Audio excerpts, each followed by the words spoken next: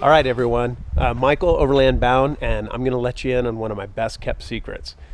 This trail is Corral Hollow Trail. This is out Highway 4 near Lake Alpine, California. I'll have directions on how to get here on my website at overlandbound.com. This is the trail coming in. As you can see by the fresh tracks, I was the first rig to come in here this year, and it's nearing the end of May. That's a point of pride for me.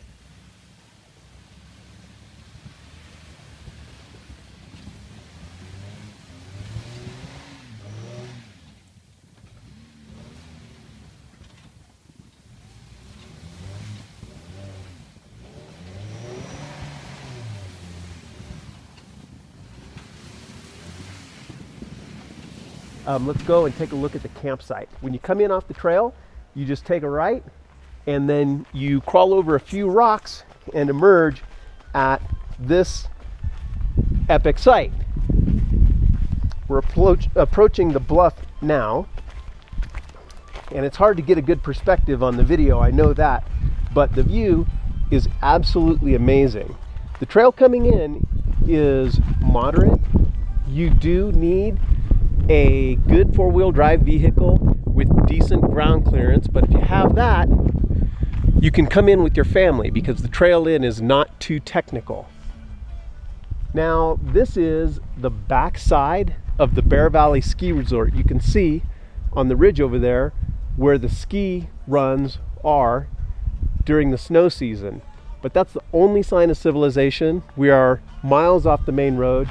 There is nobody out here. There's some well-established fire pits, lots of wood if you come in at the end of the winter, because nobody's gathered what's fallen throughout the winter. I've got the rig set up here for a couple of days. I am going to do some trail exploring, but today I'm just hanging out at the campsite. Not a bad view for the kitchen.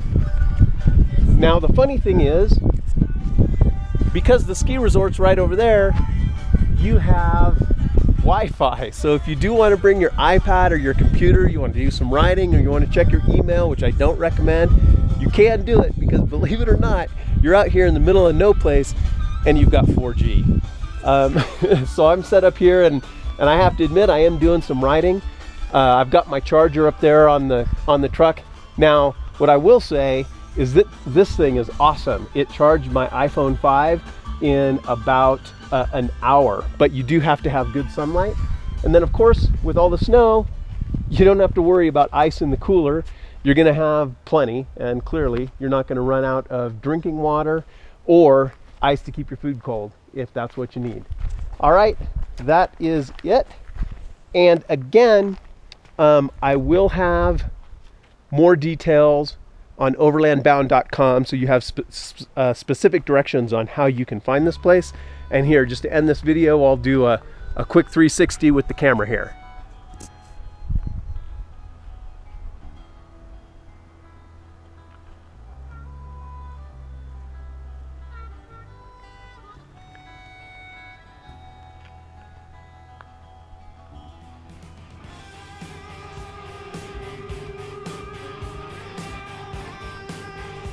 Okay, until next time, hope you enjoyed. Bye.